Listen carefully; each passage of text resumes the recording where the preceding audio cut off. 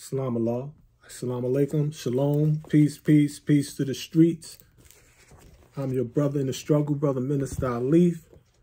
And today we're going to decipher how the FBI divided Malcolm from his messenger.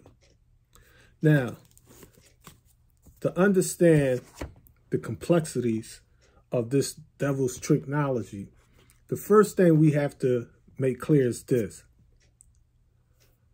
Malcolm X was loved by Messenger Elijah Muhammad.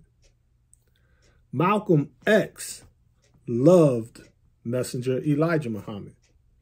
The messenger warned all of his followers that one of the tricks of Dr. Yaqub Malik Shabazz, according to the Supreme Law of God who came in the person of the Master Fard Muhammad, to whom all praises due forever, was the law, an ancient law, over 6,000-year-old law, to divide and conquer the believer against the believer, the black nation against itself.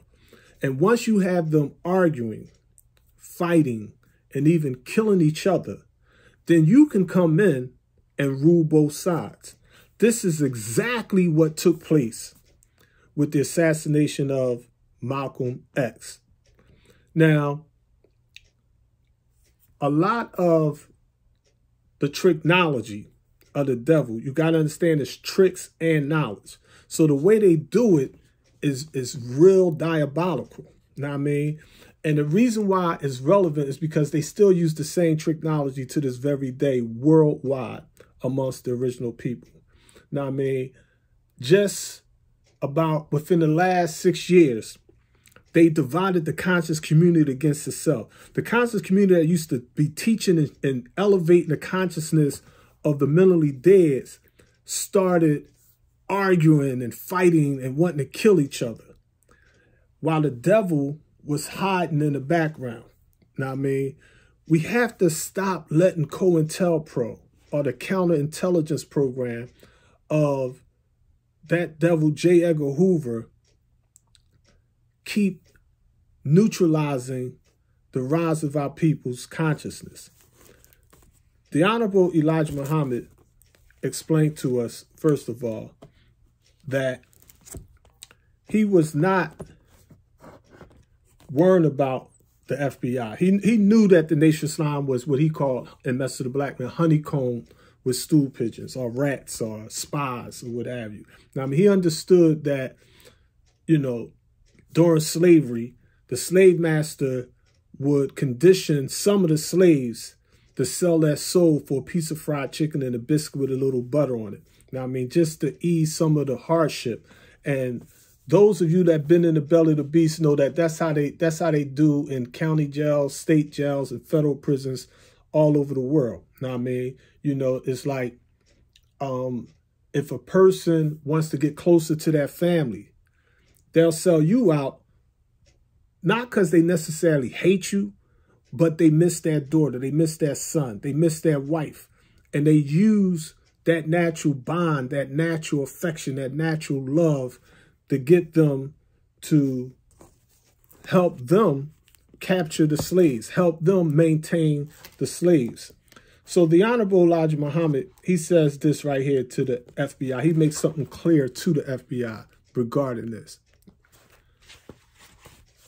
He says to us, and I'm going to show you where I'm coming from. This is Message to the Black Man in America, 1965, page number 235. Okay? This is page number 235 of Message to the Black Man in America. The messenger explained basically that he wasn't worried about the FBI spying on the Nation of Islam or getting people to rat or snitch on him. Now, I mean, his thing was like, he want them to know what he's teaching, as we shall see later on. The messenger said, all of my followers have been questioned by the FBI. Just what are you trying to do? You want to find out just how weak or how strong we are. We want the FBI to know what we are teaching. We are not teaching what we do not want you to know, FBI. We want the government to know we have no secrets. The thing that you should do is to keep it a secret yourself when you can.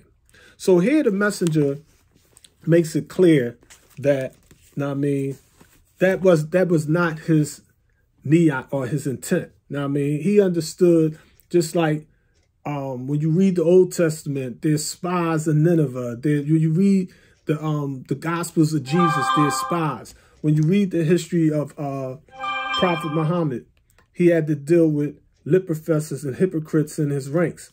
Now I mean, so that's not new to those that sacrifice and struggle for freedom, justice, and equality. That basically comes with the territory.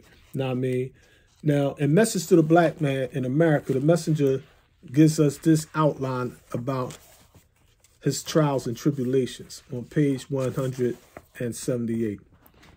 He said, usually I do not waste my time on the untrue things that I hear or read about me and my followers, stated by our open enemies, the white people, and those of my people whom they have poisoned against self and their kind, the black race. It is written in the scriptures of truth that the devils would put out such evil and false accusations against the messenger of Allah and his followers in these last days of that evil, bloody world. I think Allah God will not allow falsehood to triumph over truth in his days. This so-called fact-finding committee on page 131 says that my father took me to Detroit, where I attended the public schools until reaching the 3rd grade, at which point I left home at the age of 16 and wandered from city to city, serving various jail terms for vagrancy and other minor offenses, except for a term of 4 years in a federal penitentiary. The message explained that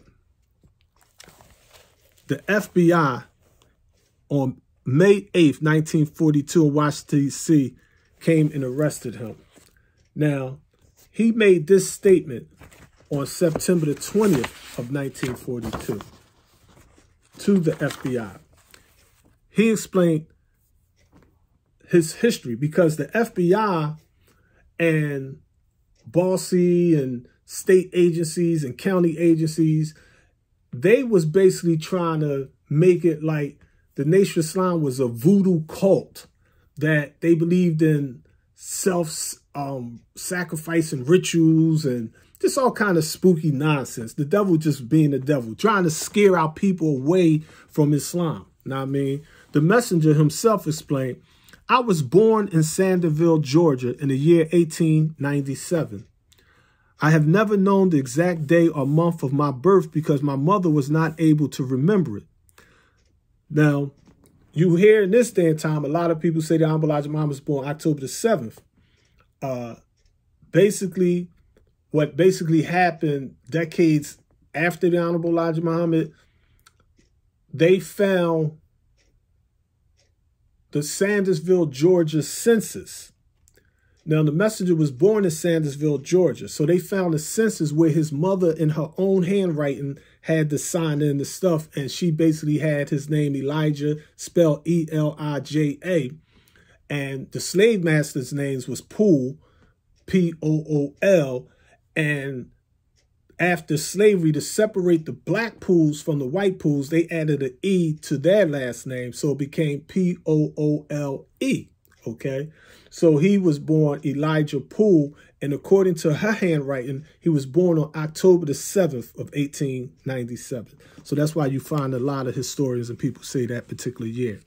He explained, my grandparents worked as slaves for a white family by the name of Poole near Sandersville, Georgia, and in my early life, I was known as Elijah Poole. I attended school at Cordell, Georgia, but went only through the 4th grade. After leaving school, I worked on my father's farm until 1919. In 1919, I was married to Clara Evans at Cordell, Georgia. From 1919 to 1923, I worked for the Georgia and Southern Railroad at Macon, Georgia. In 1923, my wife and our 2 children went to Detroit, Michigan, and from that year on to 1929, I worked for various companies in that city, including the Detroit Copper Company, the American Nut Company, Briggs Body, and the Chevrolet Axle Company. In the latter part of 1929, due to the Depression, I was out of work but remained in Detroit. Around the year 1930, while in Detroit, I heard of a religion called Islam, which was being taught by a man named A. Wallace Fard Muhammad, who is Allah. Allah conducted meetings at various halls in Detroit from 1930 to May of 1933, and usually had about 700 or 800 persons at these meetings. These meetings were held at various halls in the city of Detroit, the last of them being located at 3408 Hastings Street. The capacity of this hall was about 400 people, so there were 2 meetings held to accommodate the overflow. I attended one of these meetings sometime in the year 1931, and Allah was present and taught his religion, which was called Islam. Shortly after this, Allah came to my house almost daily and taught me about Islam, and then continued coming to my home less frequently for a period of 15 months thereafter until May 26, 1933, when the Detroit Police Department forced him to leave the city. I remained in Detroit and continued teaching Islam at various meetings from 1933 to September of 1934, when because of pressure from the Detroit Police Department, I left the city and came to Chicago. The last time I saw Allah was in Chicago in 1934, and I do not know where he is at present. When Allah first came to my home in Detroit in 1931, he said that he was Mahdi and that he was Allah who everyone expected to come 2,000 years after the Christ who was crucified at Jerusalem. At this time, Allah gave me the name Muhammad. The messenger spelled Muhammad, M-O-H-A-M-E-E-D, at that time, which I have used ever since. From 1929 to the present, I have had no regular job of any kind. Occasionally, I would do odd jobs for one day or so during this period. However, for the most part, for the last 11 years, my family and myself have been taken care of financially by the Muslims. From 1931 to 1935, I taught Islam in Detroit and Chicago. From 1935 to the present, I have traveled extensively and have lived for various periods in the following cities: Baltimore, Washington, D.C., Boston, Providence, Pittsburgh, Cleveland, Columbus, Dayton, Cincinnati, and Atlanta. During this time, my family remained in Chicago, and they and myself were supported by voluntary contributions from the Muslims. The monies which I received all came from the members of the Muslim temple in Chicago. During the time I have traveled about, I engaged in no activities other than the study of religion, and I was also endeavoring to avoid unknown individuals who I understand were trying to take my life. I also visited Muslim temples in Philadelphia, Newark, Hartford, Columbus, Baltimore, and Washington, D.C. It is my understanding that there are more than 25,000 Muslims over the United States and about 400 or 500 in the city of Chicago. We covered the last part. In order to clarify Islam and its teachings, I desire to set out the following information. Principles. Number 1, belief in the law. Number 2, belief in the prophets. Number 3, belief in the scriptures that the prophets bring. A, the Bible. B, the Holy Quran. 4, prayer. 5, charity. The purpose of Islam is the cleanup of the dark people physically and spiritually, so they will be respected by the other civilized people of the earth. In their present condition, they are not and cannot be honored and respected by intelligent people. Islam desires to eliminate prostitution, gambling, and drinking among the dark people so they can be respected. All dark people are Muslims, whether they realize it or not. Allah came to teach Islam and take away our slave names and give us free names of the nation of Islam. Prior to 1935, at the time the free names was given, Allah issued to the Muslims a card which he must carry with him and which identified him as a righteous Muslim.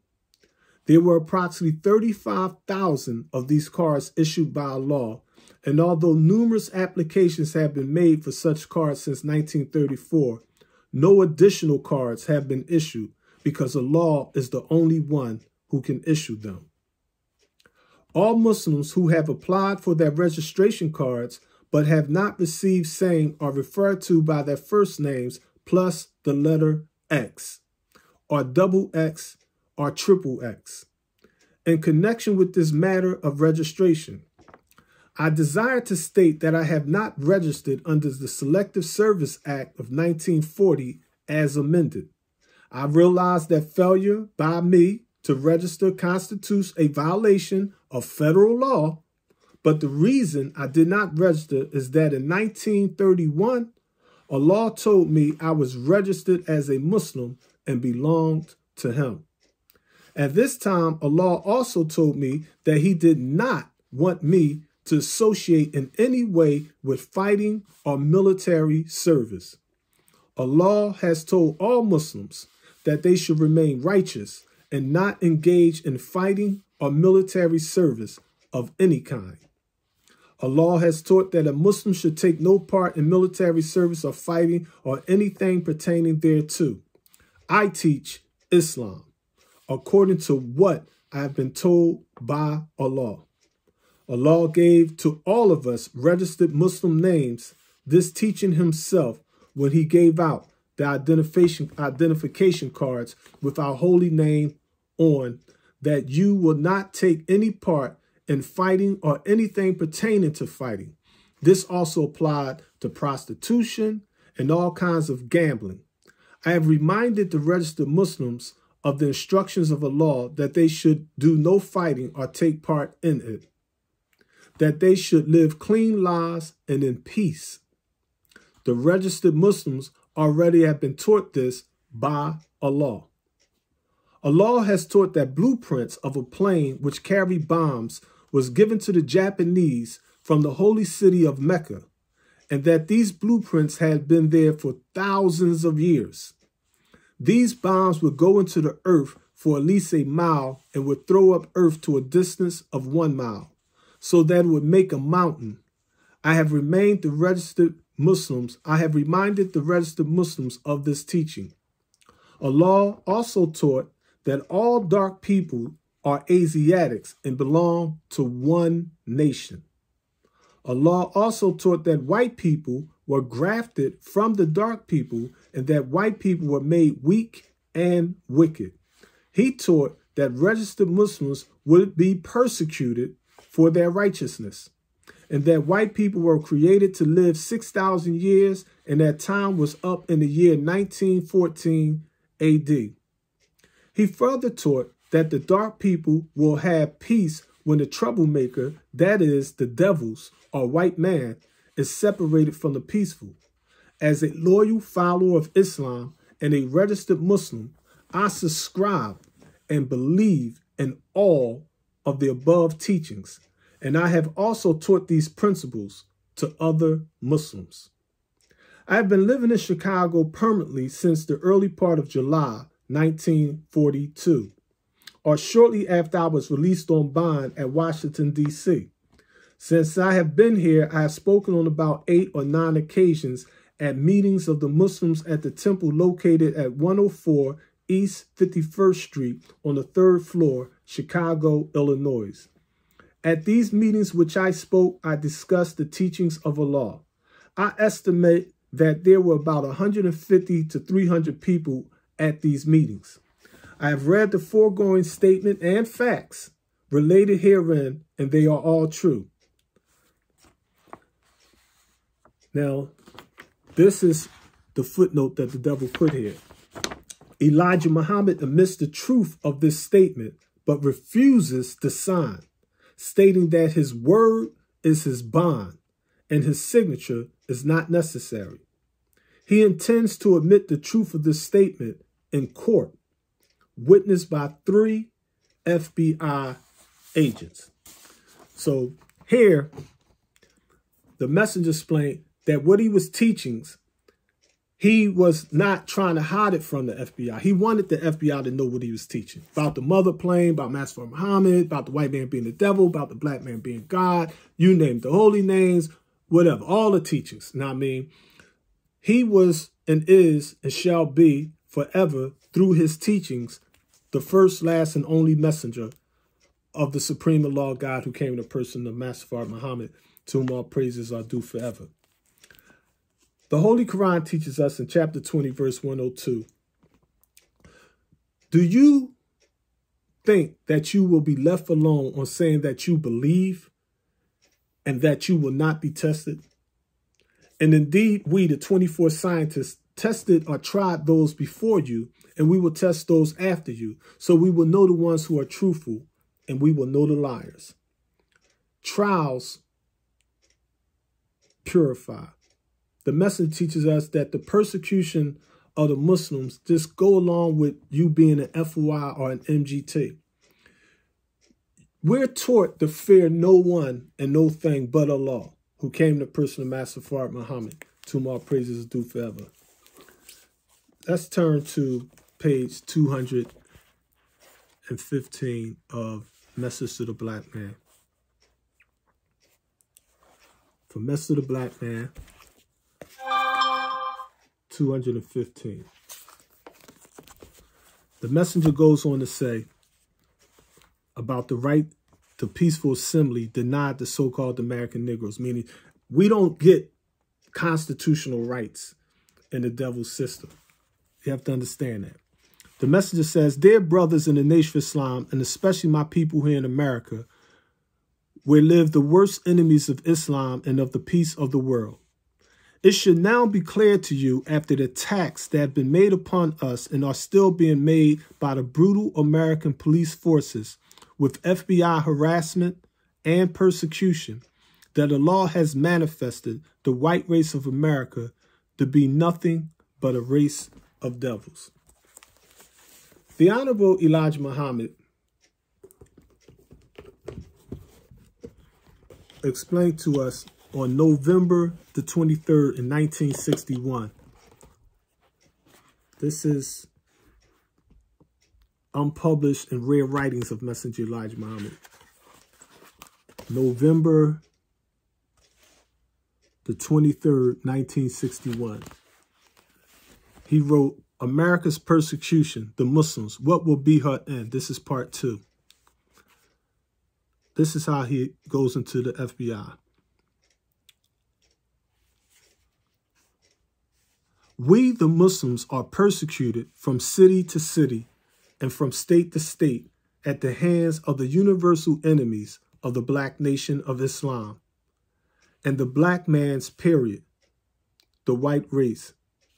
For 30 long years, the government of America has been sending us in groups and by the hundreds to state and federal penitentiaries throughout the United States of America under false charges and false excuses. The persecution of the Muslims was taught by the Honorable Elijah Muhammad to all FOIs and MGT, including his national representative, Malcolm X.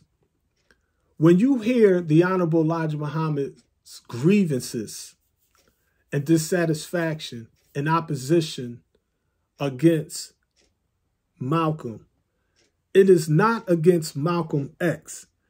It's against Malcolm, meaning that once he sided with Satan, once he believed in Yaku's Tricknology, once he refused to heed the messenger's warnings, when he came from the belly of the beast, the messenger warned him about Job having that hedge of protection removed from around him. He explained to him that he can't use bloodbath teachings. You cannot underestimate the devil. You cannot underestimate or doubt the power of Satan. Here is a man, realistically, practically, pragmatically, that if you're in Harlem, New York, and you're teaching and training unarmed FOIs, they may have some martial arts skills, they may have some boxing skills, they may be disciplined, they may even have arms to protect their family with, in accordance with the Second Amendment of the state and U.S. constitutions, what have you. But they're not manufacturing these weapons. They're not guerrilla fighters. That is not the way of a law, according to the life-giving teachings of Elijah Muhammad, because he understands what type of stratagem, what type of chess moves he's going to have to make to guide our people through this age of mess. It's only the messenger's message that's going to guide us through this age of mess. We're not going to get there by selling keys of coke, by arming ourselves with assault rifles and a few brickbats and a few homemade bombs and thinking that we're going to do some guerrilla fighting and all. It's like, no, that's not wise. That's not Hakeem. That's not wisdom. That's foolish. You know what I mean? Here's a man that before the event of modern technology, when he was using old-fashioned technology, you know what I mean, he was able to equip his planes with atomic bombs and drop them on Hiroshima and Nagasaki. Look at the effect that had on him. Imagine that bomb dropping on Harlem, Philadelphia, Los Angeles, D.C. Now, I mean, imagine that dropping on Atlanta.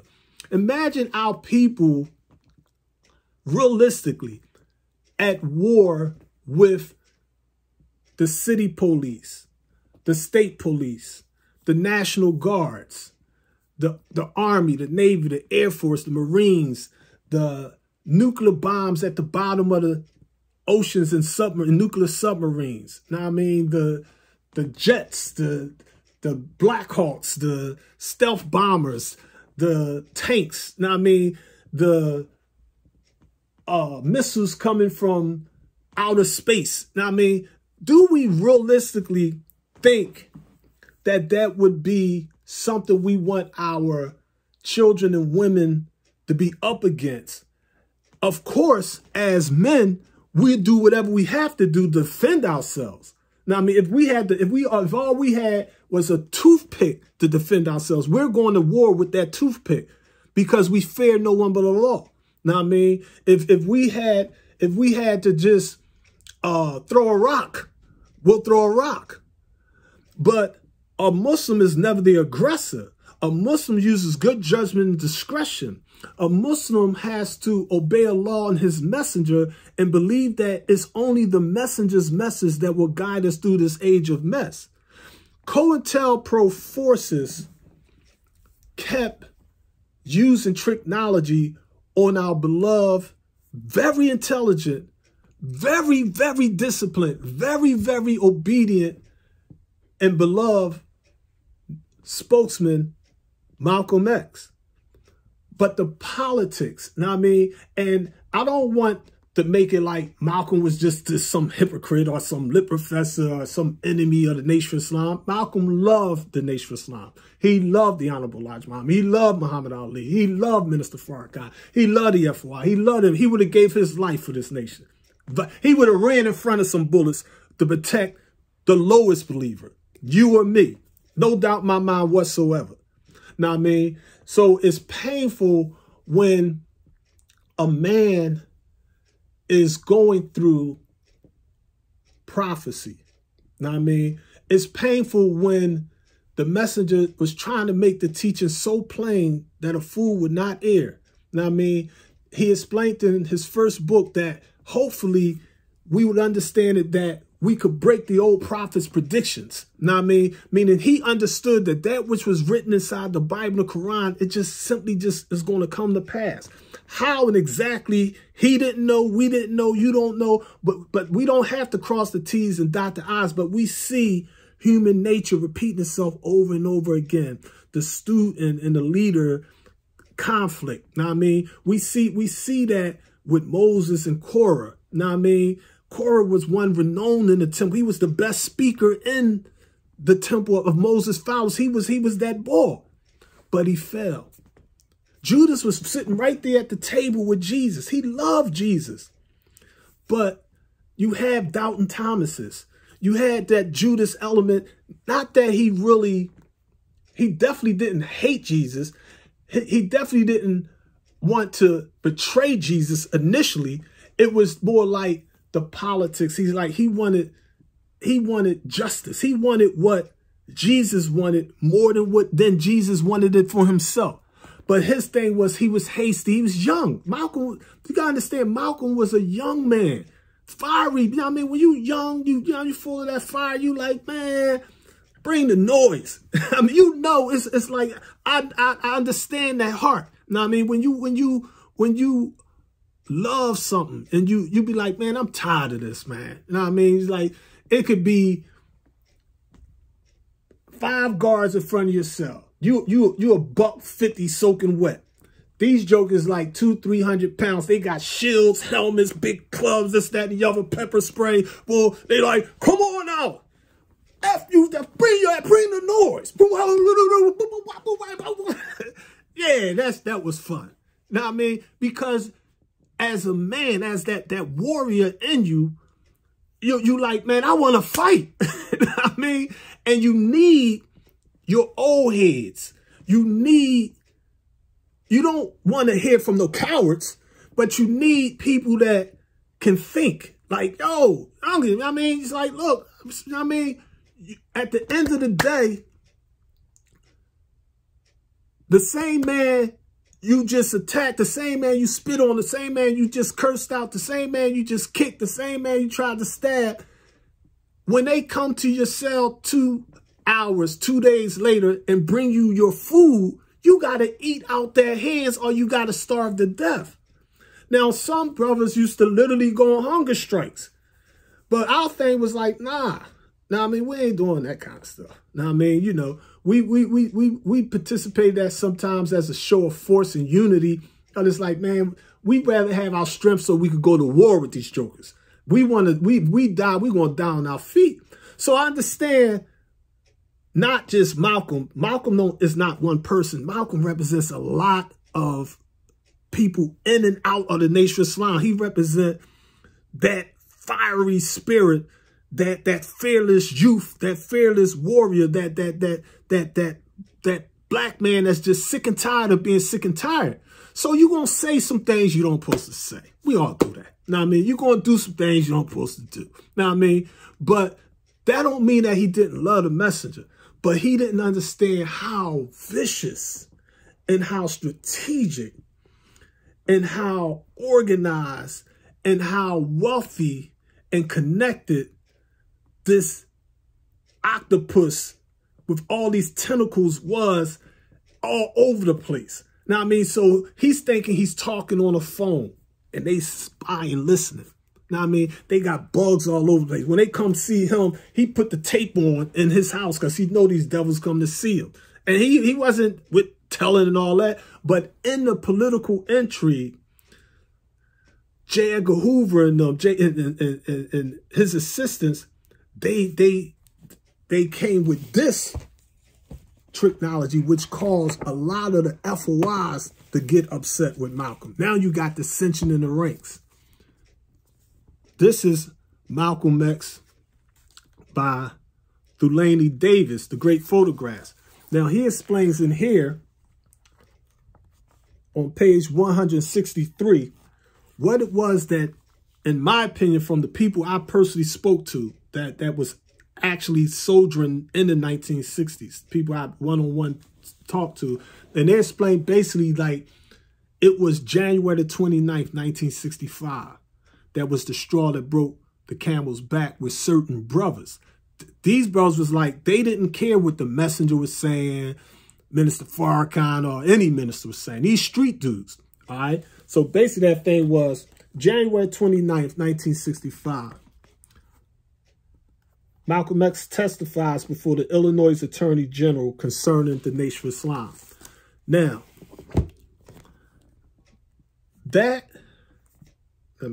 because I think it's hold up. Because Cointellpro is vicious. All right. Now, alkalimat.org wrote a lot of books, if you will.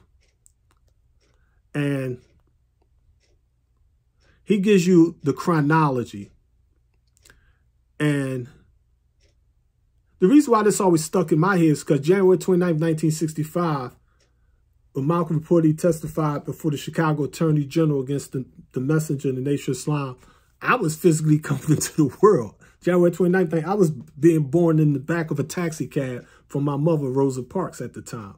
Not the Rosa Parks was on a bus, but Rosa Parks that's from Georgia, too. Now, I mean, my family is from North Philadelphia at the time of my birth, but my mother and them, they came from down south. They migrated from Macon, Georgia, into North Philadelphia.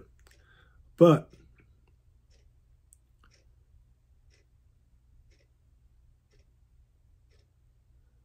on January the 26th, 1965, Malcolm reportedly spoke at Dartmouth College Radio WDCR interview in Hanover, New Hampshire.